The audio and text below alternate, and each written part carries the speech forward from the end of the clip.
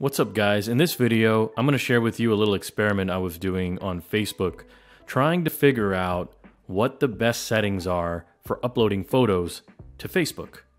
And as you guys probably know by now, if you are a regular follower of this channel, that I take a lot of photos, I manage a lot of photos, and I post quite a few on the internet, and I describe them in some of my videos. So before we move any further, I'm going to take this chance, as always, to remind you guys that if you like this content, you end up liking this video, please smash the like button below. Don't forget to subscribe to this channel, and of course ring the bell for notifications. Moving on.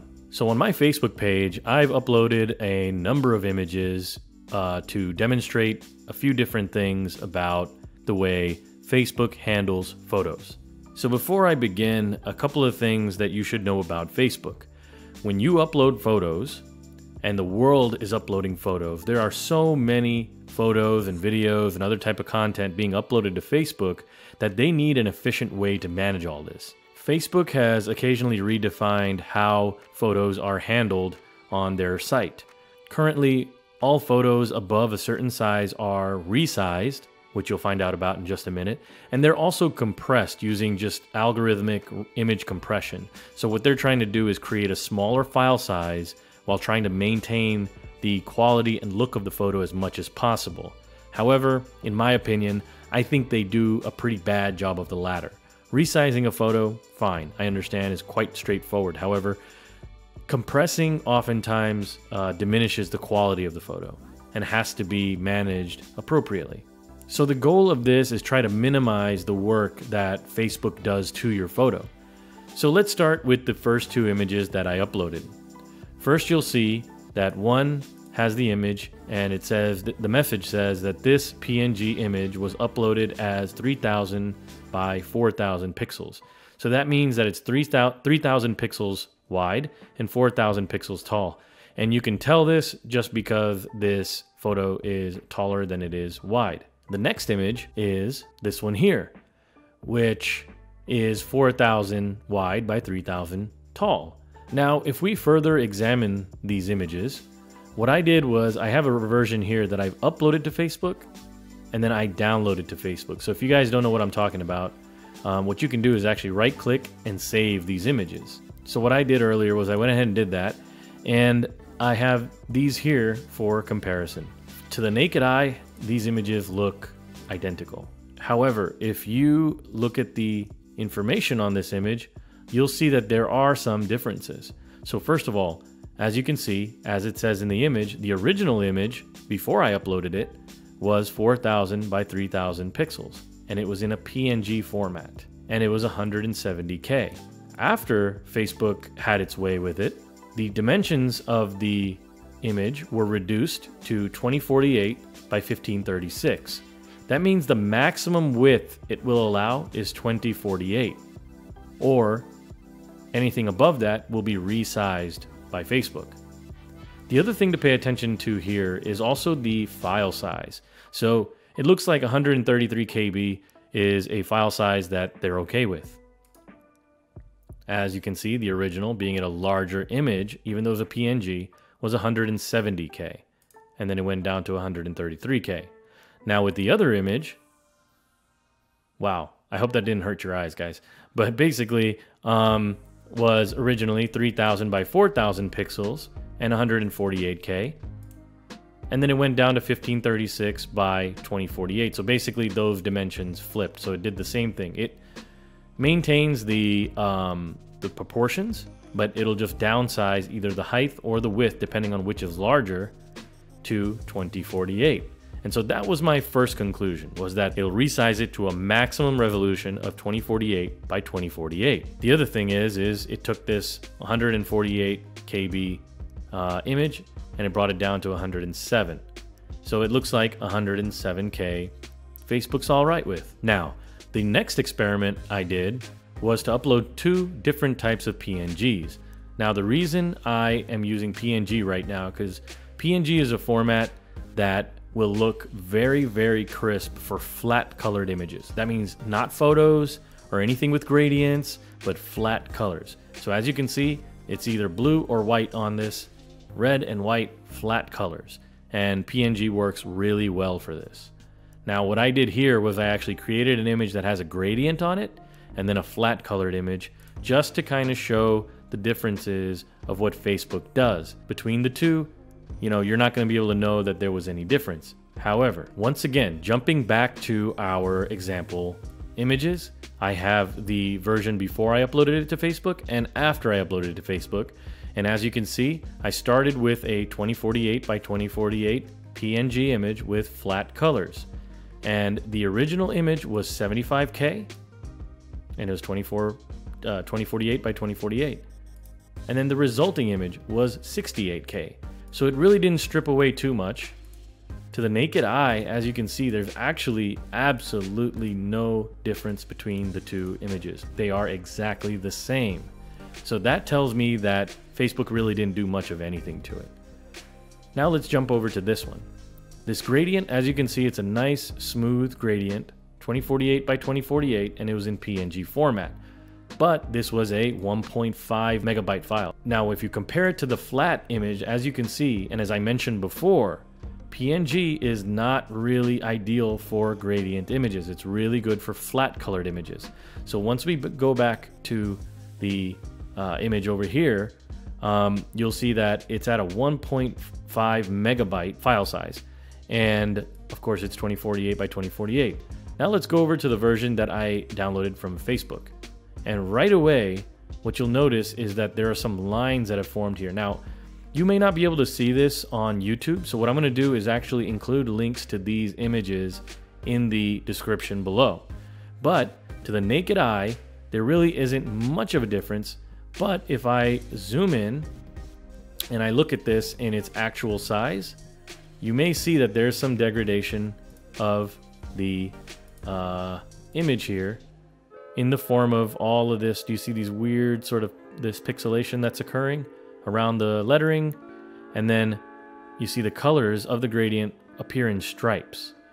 Now the other thing is, because this PNG image was so large, it was a 1.5 megabyte file, Facebook actually converted it to JPEG, which brought it down to 126 kilobytes after they did their compression on it. So what does that tell you? That tells you that anything that's 1.5 megabytes or more is gonna get compressed and converted into a JPEG format. So the two conclusions that we've met so far is that anything above 1.5 megs is gonna get compressed, and then anything above 2048 pixels in either height or width are going to get resized. So in my next experiment, I uploaded two versions of the same photo. Now this photo is of Nyhavn, I hope I'm saying that right, in Copenhagen, Denmark. By any standard, it's a pretty complex photo. There's a lot of details in the roof, the windows, the water, the people. There's a lot of different colors. And so the reason I did this was to kind of demonstrate any loss in detail if there was gonna be any. So this was the original file, which I will go over the file image size in a little bit. And then of course I resized it to the 2048 width and still kept it at 100% quality, exporting it out of Photoshop. So now if we look at that image, the original was an 8,221 pixel by 5,481 pixel image, and it was at 240 pixels per inch, and the file size was 32.5 megs. That means that Facebook is gonna have to do an incredible job of chopping this photo up and reducing its file size and quality in order to bring the file size down. Now this is the version of that same photo that I downloaded from Facebook, and that was the one you were just looking at a moment ago on facebook.com. Now if we compare it to the resized version, first of all you'll see that there's no apparent loss of detail. Of course, if I were to zoom into these photos, you'd probably be able to notice it a little bit more. But at this current size, and you're looking at this hopefully at 1080p resolution, there doesn't seem to be much of a difference. However, when I look at the Facebook version versus the other Facebook version, there are some differences and they're very subtle. You can probably notice right away that there's some weird stuff going on with the colors. And then also, if we just kind of focus in this area, you may see that the image also sharpens up a little bit when I go to my resized version. And that is because I had already resized and compressed the image before uploading it to Facebook. So because I resized it, Facebook didn't have to do a lot more work to bring the size down. So it went from 3.5 megs to just under 1 meg. And then on this version, it went from 32 megs down to about 690, about 700 megs. So this one actually it tolerated a larger size image, which ideally you want. You do want a larger size image because it is going to preserve some of that quality and detail. However, there may be some additional loss. So jumping back to Facebook again, let's go back to another image that I had uploaded. Now let me actually go through this one for just a second too, because what I did here was I took a gradient image that had a gradient and I uploaded at 3 different quality levels just to kind of show you what happens. Now this one was uploaded at 100% quality and it's a JPEG image and it seems to have done okay. There is some weird striping that's going on here, but then as I go to the 70% quality, there isn't much of a difference to the naked eye. Now once I jump into this one though, the 20%, there is a noticeable difference. And namely, I see a little bit of sort of garbage pixelation right around this area and around the letters, where there is a lot of contrast in the photo, or in this graphic rather. And so this is where you kind of see the difference. So if you focus here on these stripes as well, the striping is much heavier in the 20% quality version versus the 70%.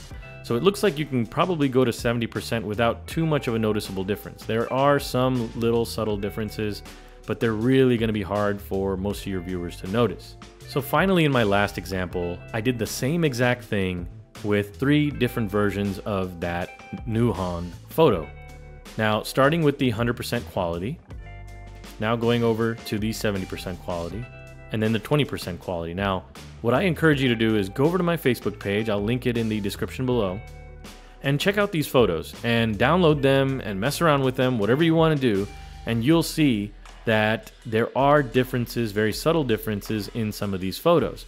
So when I take the 20, 70, and 100% quality versions that I exported out of Photoshop, and I sort of compare them side by side, you will see that not only are they at 3 different file sizes, but they also have subtle differences in the detail. So at 100% quality, you'll see that there's a greater loss of detail. Like let's just look at these chimneys, for instance, or some of the lettering on the buildings. And you'll see that it actually sharpens up a little bit at 70% and then degrades again at 20% quality. So it looks like 70% is probably the ideal for this photo. Now you're probably wondering about why I keep droning on about these qualities and what the hell it is that I'm saying. Well, if we pull up Photoshop, basically what I'm talking about here is the export settings when you export a photo from Photoshop. So if I run up here and I go to File, Export, Export As, then what we can do is actually preview the image at different quality levels. And not only that, it'll tell us what the target file size is. So I already have it resized to 2048 by 1365. So that maximum width has to be 2048, as you know, because Facebook is going to resize it. And then I'm going to go to 100% quality, or 100% zoom level here, just to kind of make sure that I'm not losing too much in the detail. As a matter of fact, I'm going to go in just a little bit further to kind of show you what the differences are. So here we are at 200% zoom at 20% quality. So if I go to 100%, you'll see that the photo has sharpened just a tad. And this is the perfect scenario, obviously, is where there's absolutely no loss. Now at 70%, there's really no visible difference. And I can make this a little bit bigger for you guys. And there's really no visible difference in the quality of the photo. Now if I go back to 20 or down to 20%, you could see that things like these words here, sunny side, aren't as visible anymore. They get a little fuzzy there. So I'm going to bring it back to 70 just to kind of show you the difference. You see how it sharpened up just a tad? Well, I don't know if you did or not. But again, jump over to Facebook, check it out. I'll link it in the description. But that's what I mean. And then what you can do is just hit the export button, and then it'll export to anywhere on your computer, and then you can upload it to Facebook. And then of course, the last thing I would recommend is convert to sRGB. Facebook is going to do this for you as well. And this is just something I know from reading online, as well as the course of this experiment. So guys, just to recap, the ideal settings, it seems that Facebook will take and not compress or distort or destroy your photo too much, is basically 70% quality out of Photoshop at 2048 max width or 2048 max height. And then that way, Facebook is doing minimal work on your photo, and that way it doesn't destroy the photo. Because as we've seen, it does do a number on the quality of the photo. Now, the last thing I kind of wanted to show you was that, guys, when you're interested in delivering quality content to your audience, what you want to do is upload from your computer. Don't upload from a mobile device. And just to kind of show you what I mean by that, I'm going to go ahead and airbeam one of the larger photos to my phone and then upload them and then show you what happens from a mobile phone. So I'm going to upload this image from Facebook app for iOS. Okay, so the photo has been uploaded now. So now let's jump over back to the computer to see what Facebook did to that mobile uploaded photo. So here's the post that I uploaded from iOS. And as you can see, it is a much lousier photo. So I'm going to download it just to kind of show you guys what it actually did.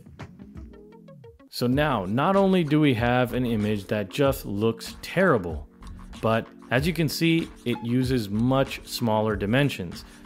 Just to kind of let you guys know, I airdropped that photo over to my phone, which kept it in its original resolution, original file at 2048 pixels, and it actually brought it down to 960.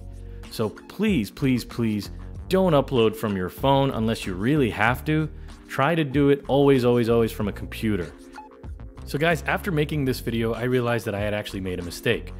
I uploaded those photos from the Facebook Pages app, and that's where I usually manage my Facebook pages. However, if you're using the standard Facebook app, there's actually a section in the settings area that lets you turn on high definition photos and videos from the mobile app.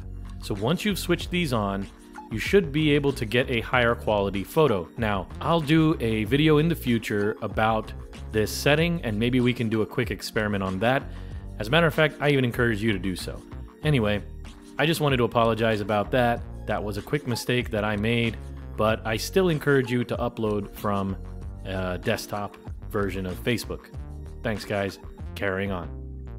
And that way you're maintaining the maximum possible quality. Of course, like I showed, it's not that great, but it's good for most screens. And because Facebook formats things usually smaller than 2048 pixels, it's always going to look sharp on Facebook. It's just that when you download the photo, if you want to try to use it for anything practical like print purpose or anything like that, you're not going to have a practical image. But basically guys, overall, to recap, it looks like mobile is always going to resize your image to 960.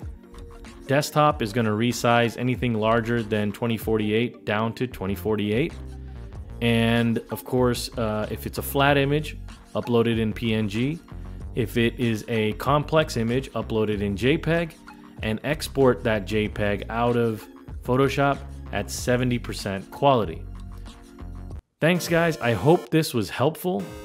If you guys have any questions at all about photos or really anything having to do with any of the topics that I have covered in any of my videos, please comment in the comment section below. And as always, if you guys enjoyed this content, you felt that it was helpful, please like, subscribe to my channel, and ring the bell for notifications. Thanks guys.